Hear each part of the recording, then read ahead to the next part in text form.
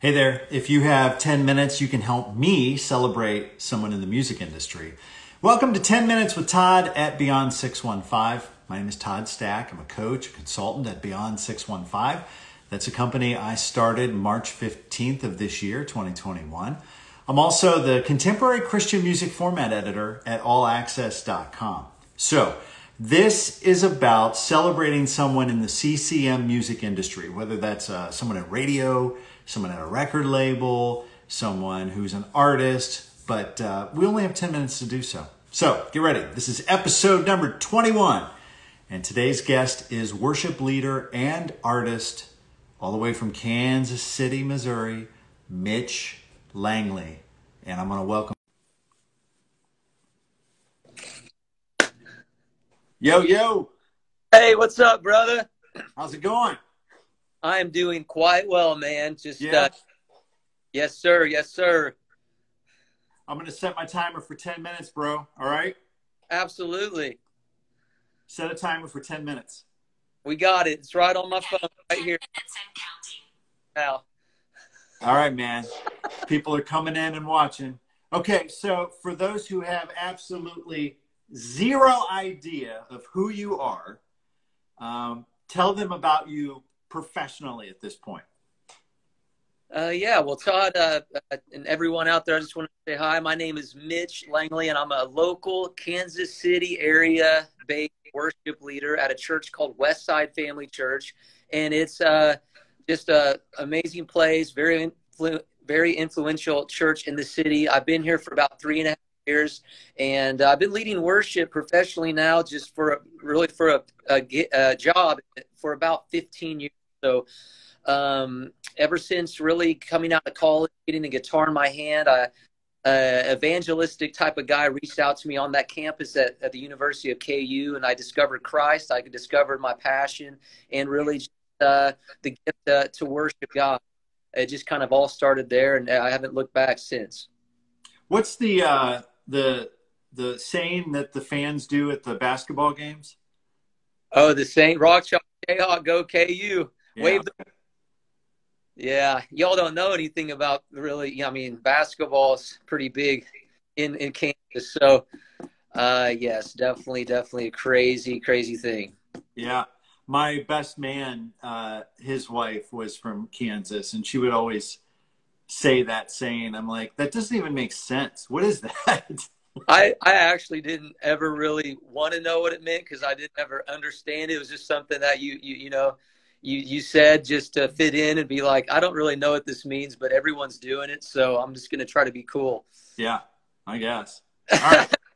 So you picked up a guitar, influential person in college, kind of pulled you towards Jesus, and you're doing this worship leading and come into the 615 to write some songs, and you were there, I don't know, about a year ago or so, and met with Michael Farron, who writes a lot of praise and worship songs with a lot of people, and out came a new song.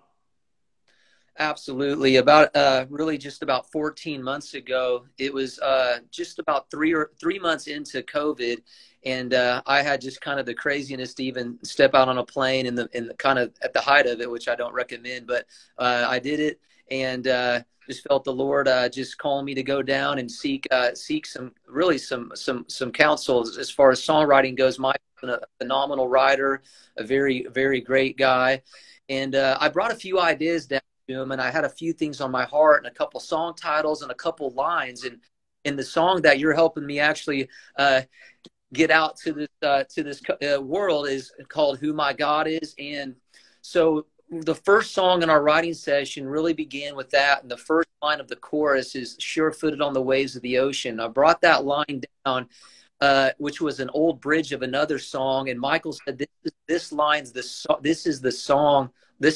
of the song, the first line of the chorus.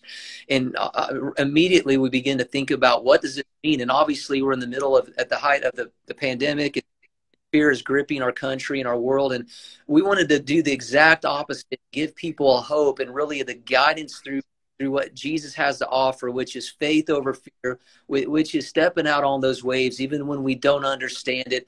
And I was finding myself not being able to have the answer to a lot of the questions in the congregation and my family. And I felt like all we could really do is sing a song of hope and to say, this is who our God is. He's a God of grace. He's a God of compassion. He's a God who's faithful. He's never going to leave us, never going to forsake us.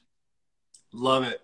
I see Peter stepping out of the boat, right, onto the waves of the lake there, the sea there, and him taking his eyes off of Jesus and sinks, right? Absolutely.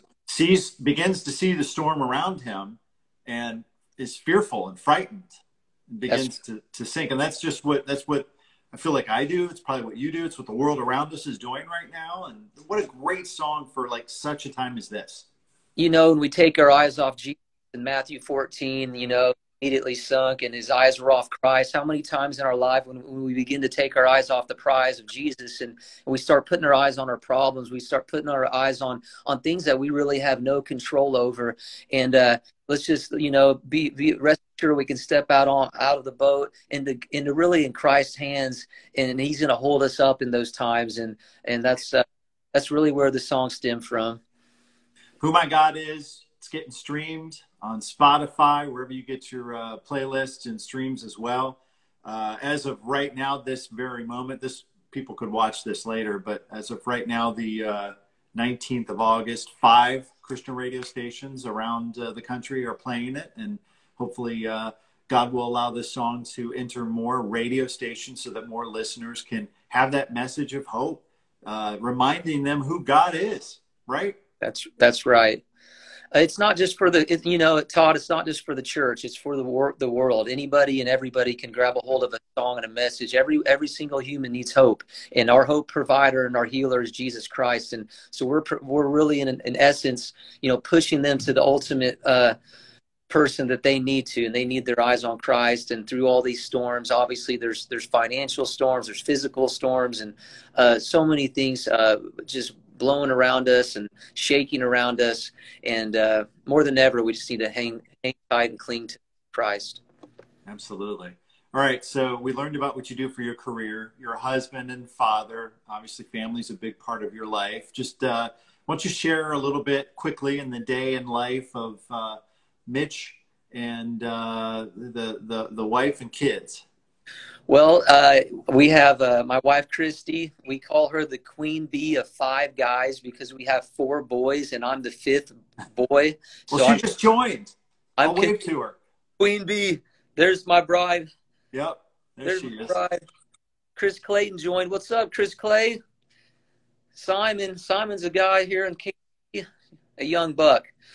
So Christy and myself, we raising 4 boys, Hayden, Preston, Lyric, and Titus, ranging from 17 all the way down to 8. And we got 2 boys driving cars, going to school on their own, working jobs. And it's just crazy. Our other son, Lyrics, plays football. And then Titus, who we probably can't talk to a ton about because we're running out of time. But as you guys are walking that journey out, our 8-year-old just was recently diagnosed with type 1 diabetes.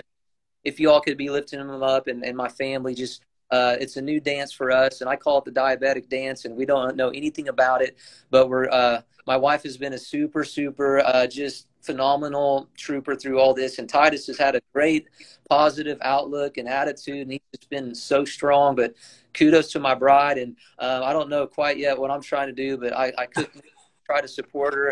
And she administers the shots and does really well, but I'm actually just going to be learning myself here this week. Yeah. So, it's a lot to learn, man, but a day at a time, and have the support of those older brothers being able to provide encouragement and hope, knowing that my youngest, who's now 13, just turned 13 this week, he was diagnosed when he was 6, and it is a daily journey, and there's ups and downs. But you know, God's got this, and there's technology and things that are available that this is the best time in the world to have type 1 diabetes as opposed to 100 years ago or even 30 years ago. Brother, I appreciate that so much. And my wife's on, and that gives us a little bit more, you know, some comfort knowing that the technology, we haven't accessed that because we have our 2nd class, and then we're going to get eligible for some more help. Yep. far as the technical side of things, which is going to be a great help. So just pray for our my wife's sleep and rest, and myself, and for all of us, just to be able to, it's bringing our family closer together. More patience, more grace, more understanding for each and every one of us. And it's not easy, but like you said, I would love to see your son and Titus be able to connect sometime soon on a little, video or FaceTime, and just to be able to ask him some questions. And what was your son's name again? His name is Sky, S-K-Y. Oh, nice. Sky. Okay.